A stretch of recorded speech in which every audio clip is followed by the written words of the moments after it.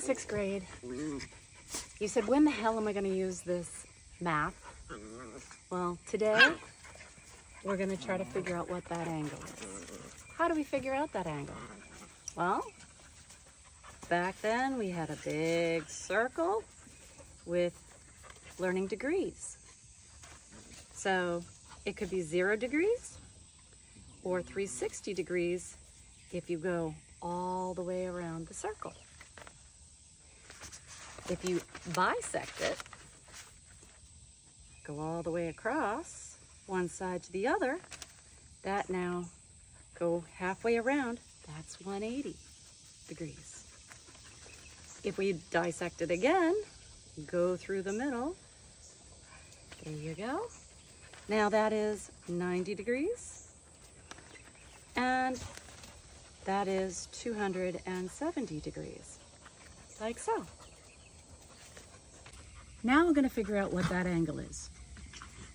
The most common tool that you'll run across is a square, and it's 90 degrees.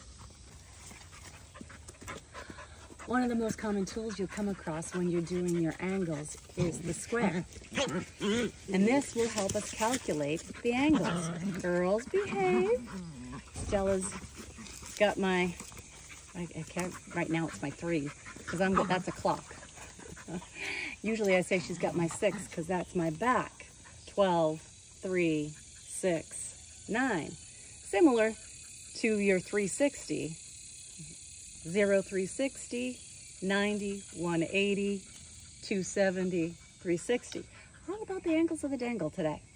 All right, so we're going to figure out what this angle is. And to do that, I'm going to use my pivot point and I'm going to slide it down until the edge lines up with the points. Now, that is looking like 60, no, let us get it all the way flat so that the flat of your angle sits, and now I can see that that is actually 63 degrees. So this was cut at 63 degrees. Now when I put it on the chop saw, I'm either going to put it at 63 degrees or I have to flip it and cut the opposite angle of the dangle. So if it's not 63, it would then be 37, if I did my math right. 27, not 37. I'd have the wrong angle if I did 37. It'd have to be 27. Let's also do it on this side to make sure that we are at the same angle of the dangle there. So we're going to bring this over so that we can flip this on the pivot point so that it lines up flush there. And when we get to this flush, we are also going to see that it is that same 63 degrees. So they cut both sides to 63 degrees.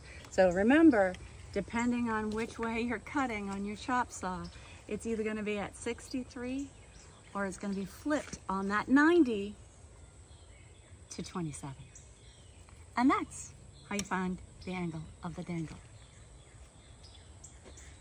All right, we are going to use the angle of the dangle to get to our 63 degrees.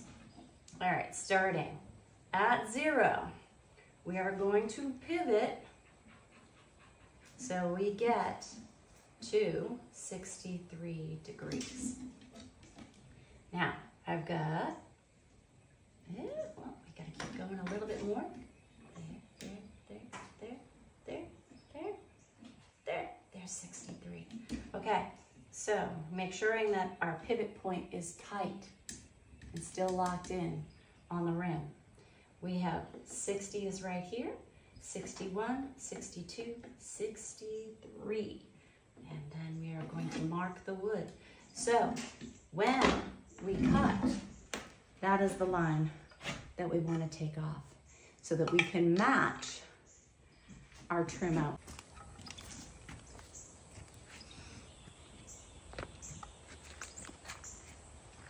course, I have it upside down. But if I were to put that underneath there or above there, you would see angle. You can see right there that it would be that same angle. I can't get my pencil on the other side. Right up. Like so. So that's my test piece. Now I have to actually measure out my trim for my big windows at the bunkhouse and cut them to size, paint them, and then